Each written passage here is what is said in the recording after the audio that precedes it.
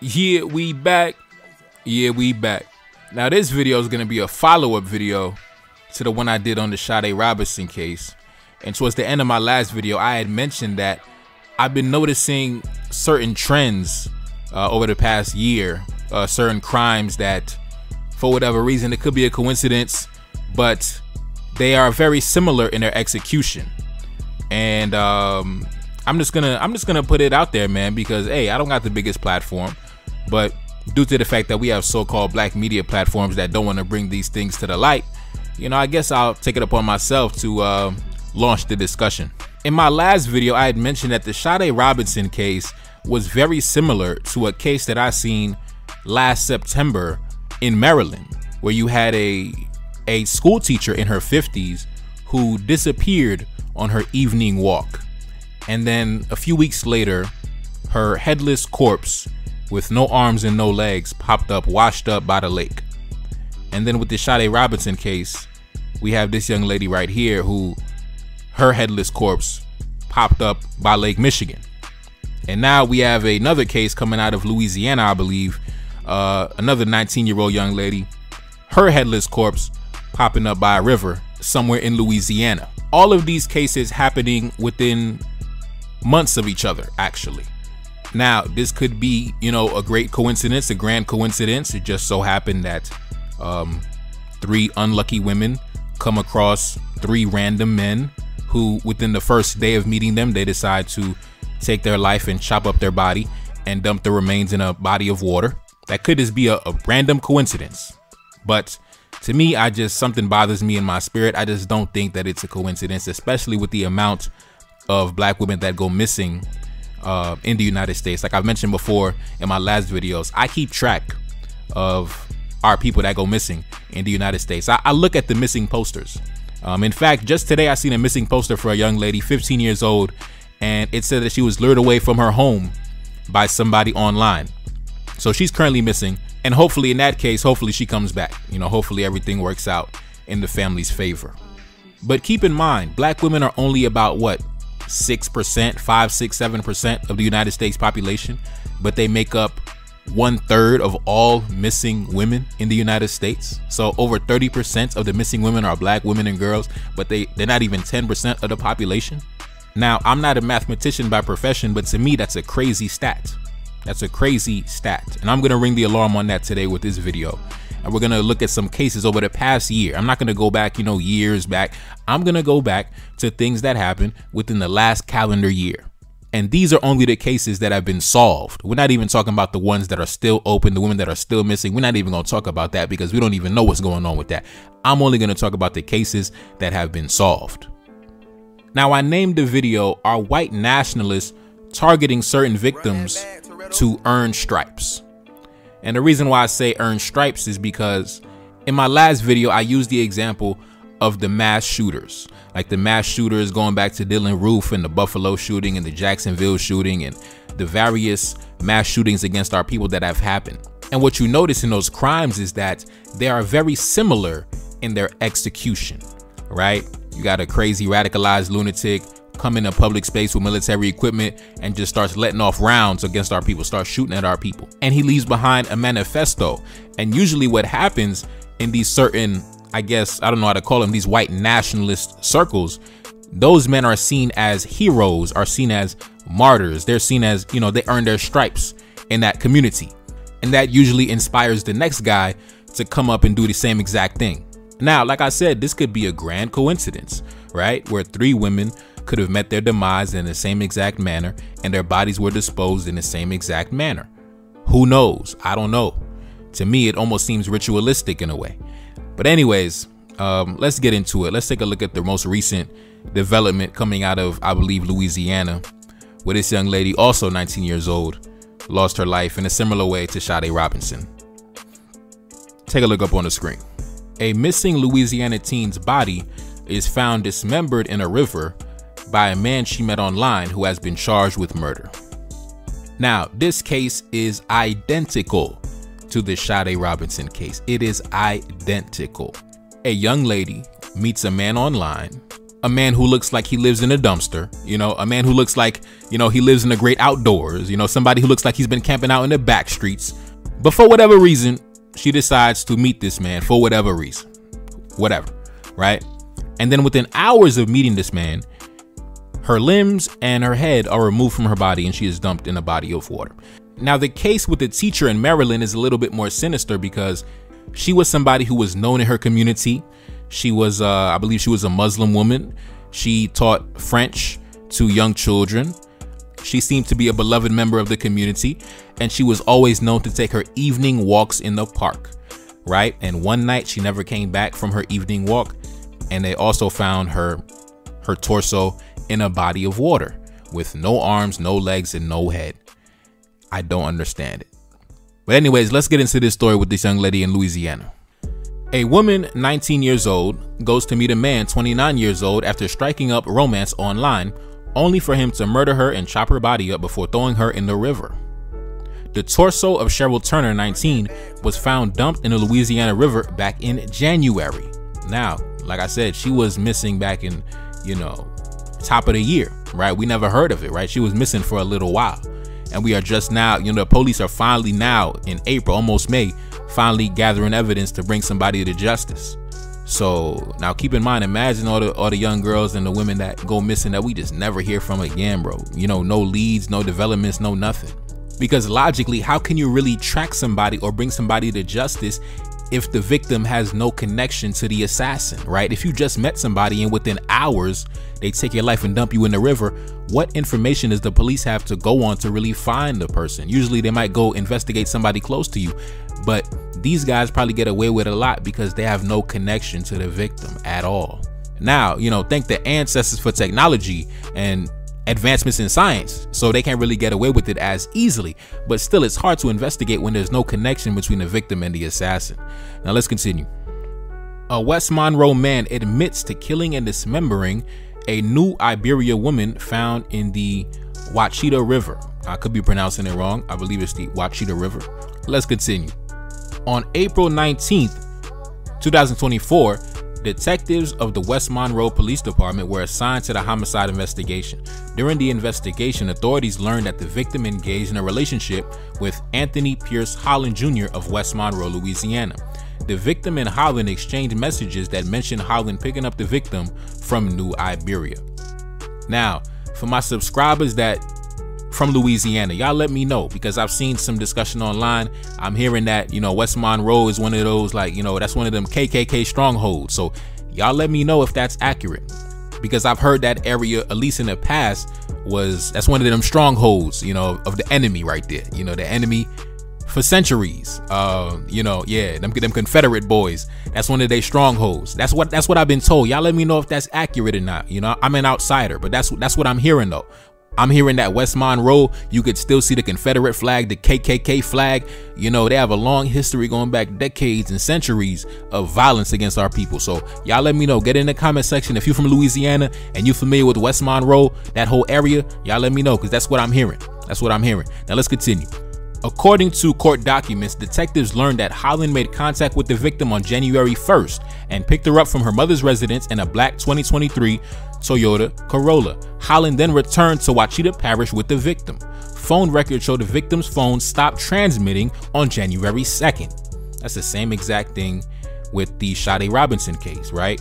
On April 1st, the night of April 1st, she met up with the dude, and on April 2nd, her phone stopped transmitting.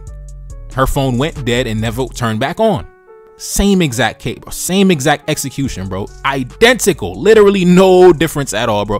Start to finish, the whole scenario, same exact case. It could be a grand coincidence, but I ain't buying it. Let's continue. During the investigation, Holland's vehicle was seen on traffic cameras in an area near the location where the body was found 4 days before the discovery of the victim's remains. Same exact thing with the Sade Robinson case, man.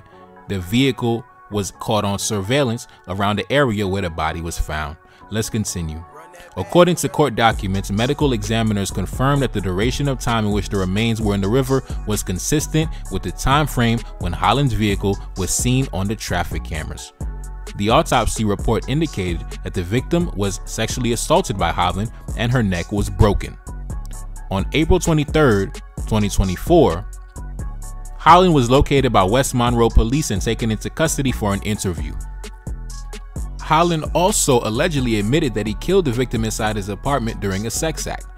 After Holland realized the victim was deceased, he reportedly dismembered the victim with a large kitchen knife. Holland allegedly placed the victim's remains in plastic bags in a duffel bag, driving the remains to a body of water that feeds into the river. He allegedly disposed of the knives that he used to dismember the victim and the victim's property. Now, keep in mind, an article came out in the New York Post about the Sade Robinson case. They said the assassin in that case had a so-called sex dungeon in his basement, you know, with handcuffs and restraints and all type of weirdo type shit going on in there. And to me, it just seems like, you know, these guys just have these random tools hanging around so they could just dismember a human body in a moment's notice. I'm just not buying it, bro. I'm just not buying it. Like the dude in the Sade Robinson case, he just happened to have, you know, knives and gas cans hanging around to set the car on fire and then dispose of the victim's property and dismember the victim and chop off the arms and the head and the legs and dump it in the river. It just seems like a grand coincidence, man. To me, it seems like some type of weird ritualistic type of thing, bro. And for those of us who study our history, these things are not new. These things are not new. This demographic of men doing this to this demographic of women is not new. It's been happening going all the way back to the colonial period. It's not new. It's not new. It was happening back in the 1600s, the 1700s, 1800s, 1900s. It's still happening right now. It's still happening right now. You know, when you don't understand your history, these things seem to, you know, blow you away. But when you understand your history and you study your history, you see that this has happened before many a times. And, you know, these ritualistic type of murders is nothing new for this demographic of men, especially against this demographic of women. Now, let's continue. Now, before I move on to the next case, I want to go back to the teacher back in Maryland last September, who also met her demise in a similar way, but nobody really knows the connection she had to the man that took her life. The police said that she never came across that man before that day. When she was abducted in the park, she never met that man. She had no connections to that man. There was no communication between her and that man, right? They never texted, never spoke on the phone. She came across that man on her evening walk in the park. How did he manage to get her back to the house and chop her body up? Nobody knows, man. Nobody knows. I've been trying to keep up with that case ever since it happened, but I cannot find any recent articles after September. Like after September, nobody been reporting on it. Nobody been following up with it. So I can't really tell you any recent developments in that case, man. It just seems really weird. It just seems so brazen and random. You know, a beautiful, you know, one of our elders, a teacher, a beloved member of the community, goes on an evening walk in the park, and then she pops up with no head and no arms and no legs, washing up on a lake. You know what I mean? Nobody knows, bro. It's sad. You know, it's sad. Like when that story broke, man, I was sad for a few days. You know, a few days I was like, I was in a bad mood, you know. But let's continue, man. I want to jump into this next case. It's not really similar to this one, because thankfully this young girl actually was able to make it back home to her family. You know, shout out to the police who kept up and followed up and did their investigation and found where she was at. But she was also missing for weeks. You know, I keep track of all the missing girls. I keep track of all our people that's missing, bro. So this girl right here, she was missing for some weeks. They seen her on surveillance leaving school one day, and she was never seen again. She vanished, and then she popped up like weeks later at this dude's house. This weirdo looking dude. Now keep in mind, all these dudes look like weirdos. All these dudes look like bozos, right? Now that's not to say that if a guy looks clean cut, he looks normal, and she don't got nothing to worry about. I'm not saying that, but these guys look just overtly repulsive in their physical appearance. And that's why in the case of Sade Robinson and the young girl from Louisiana, I think it was some outside influences that might have swayed their decision making. You know, because it couldn't have been the physical appearance. It couldn't have been the physical attraction. And that's why I had named that one video, The Deadly Consequences of Divestor Propaganda. When you pedestalize a certain group of men for no reason except self-hate and inferiority, you end up attaching yourself to these weird characters, man, that look like they fresh out of a fucking dumpster, looking like their private residence is the local dumpster. That's what happens, man. You know, that's what happens. And unfortunately, due to the proliferation of certain propaganda on social media, a lot of our young girls are going off and linking up with all type of weird characters, man, that are taking advantage of their naivete, you know, taking advantage of them being victims of propaganda. A bunch of men who would have no chance with the women of their own community. but they could come to the black community and they could do their thing, because you have other women in the community telling these young girls, girl, you better get you a white man. Girl, you better get you a white man. How else would you explain a young 14, 15-year-old girl leaving school to go run off with this creep looking weirdo? Had to be a victim of propaganda. Let's continue. Ashley Bell, the 14-year-old Parkview High School student who had been missing since the last day of school on May 24th, has been found and reunited with her family. Now, like I told you, man, our women and girls stay going missing all the time, man, all the time. So the last day of school, she said, I'm gonna go run off with this white man.